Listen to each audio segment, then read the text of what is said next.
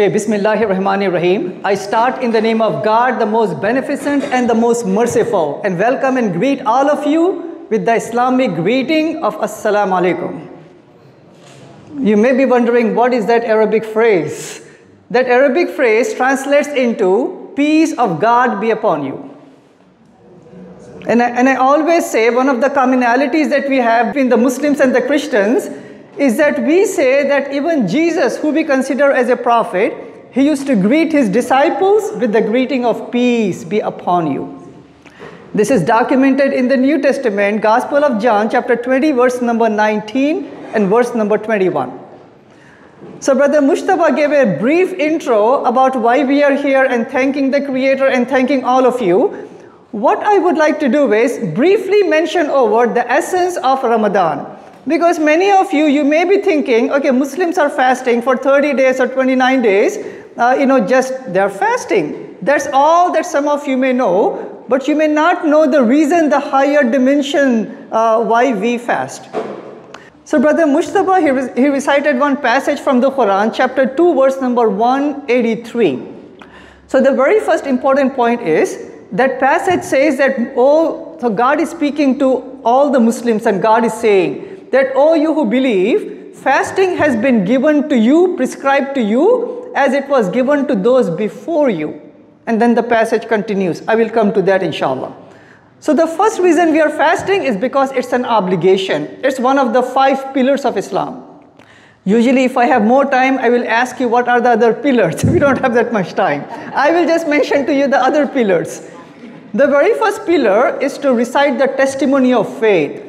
To say that I bear witness, there is only one God, Allah, and I bear witness that Muhammad is the messenger of Allah.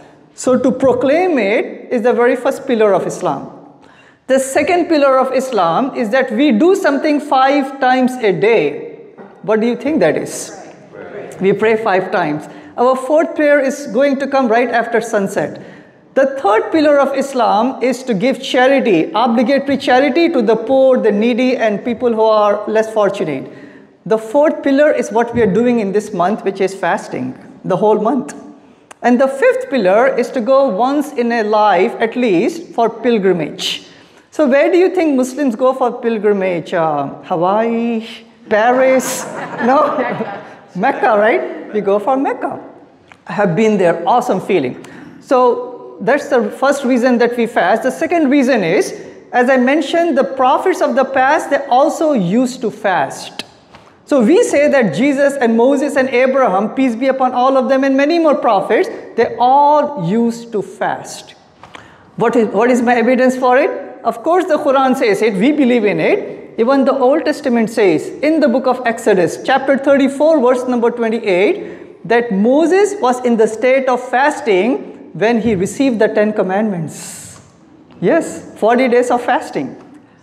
Jesus was in a state of fasting for 40 days or so. It says in the Gospel of Matthew, chapter 4, verse number 2. So we say we are also following the footsteps of these mighty messengers and these mighty humans. The third reason, or the third important aspect, the essence of fasting is this. If you ask me this question, and you were asked, what's your name? Sister Wendy was asking, okay, how is it fasting all day? Let me add to it, right? Let me add to it. For me, it is easier to fast from the water and the dates and the food, any drinks, that is easier. But fasting is not only fasting away from the food and the water, it's fasting from all the wrong things we are not supposed to be doing anyway. Yes, lying and backbiting and cheating and breaking promises and being bad to neighbors and disrespecting parents, we are supposed to put them away for the whole month in such a way that they are away for the rest of our lives. Like cutting people off on the highways, right? I came from Skokie, by the way, right? People were just really bad drivers all over the place nowadays. That's number 3. Number 4 is, fasting is to inculcate all the good things we are supposed to be doing. Respecting and obeying parents, be good to neighbors, charity, being a best student, helping humanity, all the good things we are supposed to be doing, we should be so conscious that they should become part of our lives for the rest of our lives. That's number 4. Number 5 is this. All throughout our lives, we just take the blessings and the food for granted. We can open the refrigerator, have so many choices. We can drive up, have so many restaurants and fast food. We just take God's blessings just for granted. But once we are staying away from it the whole day, 16 or so hours, now when we start breaking the fast with the date fruit, it is like, fruit from paradise, right? So we become more thankful servants to the mighty Creator. That's number 5. Number 6 would be this. If I say to you that there is a girl in Syria and she is like really hungry, I can describe her hunger. You may have some empathy for her. But if I show her image to you that she's really hungry going like this, you can have, your empathy may increase. However, when we put ourselves in her shoes, if she has shoes, right? If we put ourselves in her shoes, we can actually feel the hunger that she's going through. So by fasting, we can feel what poor people, millions and billions of them all over the world, what they go through. So it should help us to reach out to them, to open our hearts, our minds, our wallets, so we become better takers of the less needy around us. All right, and number 7 is this. The last one, number 7 is this. There are so many medical benefits of fasting. Muslims, we don't fast for the medical benefits, but we fast because we want to please the Creator. But it so happens that there are so humongous health and biological and medical benefits. What are they? First and foremost, fasting helps a person to control their blood sugar. That's one of them, right? Many journals, many articles, many scholarly articles have been written for that. Secondly, if a person has high cholesterol, the LDL decreases and the HDL, the good cholesterol, it increases in fasting, right? And many a times we have so many toxins because of all the processed food. When we are fasting, we are letting them go. So our body is like, purifying, it's charging spiritually, medically, biologically, psychologically.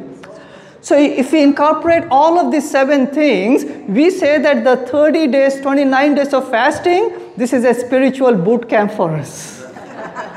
After the 29 to 30 days, a Muslim should be so much transformed that they should become better humans, better family members, better spouses and better children, and better worshipper of the Creator. So that is the higher, greater purpose of fasting, and that is the essence of Ramadan. Thank you very much. Thank you. So what we will do is, what time is the? 7:30, right? So by this time, not only we are counting minutes, we are counting seconds, right? At this time, what we will do is, we will just take a break. We want everyone here to just to connect with the Creator, just do supplication for themselves, families, and all of humanity. Then at 7:33, we can break the fast with the date fruit. And Prophet Muhammad, peace be upon him, used to break the fast with the date fruit and used to eat the date fruit in the morning when we start the fasting. So with that, we can supplicate. May God guide and bless all of you. Thanks for coming. Allahu Akbar, Allahu Akbar. Allah is the greatest. Allah is the greatest. Allah.